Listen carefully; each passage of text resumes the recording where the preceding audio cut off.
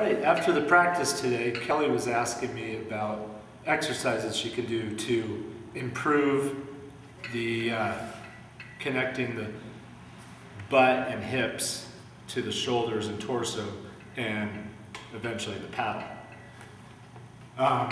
She was really struggling in the boat, and this may happen with different people. It takes a different explanation to, make an idea click. So I learned something today from Kelly, just in maybe a better or an additional way to teach people about twist and connecting the butt and the hips to your torso and eventually to the paddle. So this is a typical pulley row in any gym. And what you do, instead of grabbing with two hands and pulling back, lunging like this, we're going to do a twist, which should mimic any good stroke. And what you want to do is get a nice bend in the legs, like this, like surf ski or a one man. And private gym. Yeah. You get just enough weight that you can control it, and you're going to do reach that catch.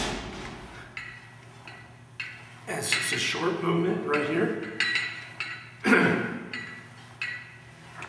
All generated down low. Down here in my hips and my butt. If you notice, I'm coming, my elbow comes to my hips and stop.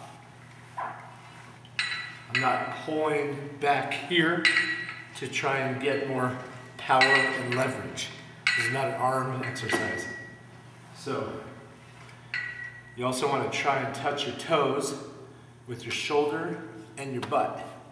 That'll put you in a nice catch position and then explode through, opening up your chest to the other side of the stroke. So you should be able to see my chest and my back in every stroke.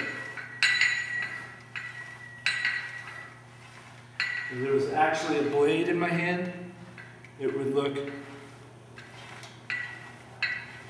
similar to this. Now this isn't going to identically, match a stroke, but it's going to come really close. And what we're trying to stress here is the explosion down low, the elbow to hip, and the short power phase of the stroke all up front, from your toe to about your knee, and exit.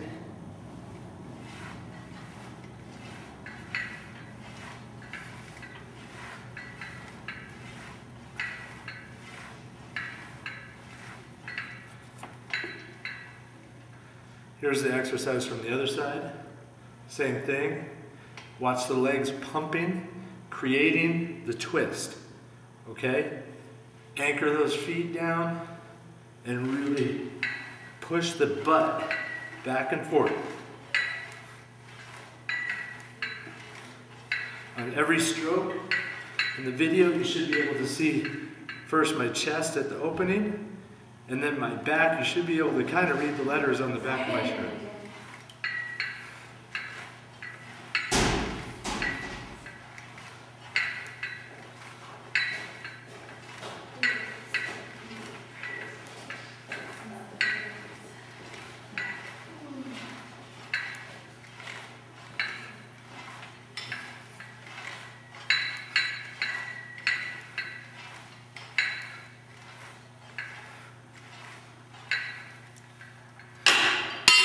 All right, I hope that helps, and you can catch this on YouTube.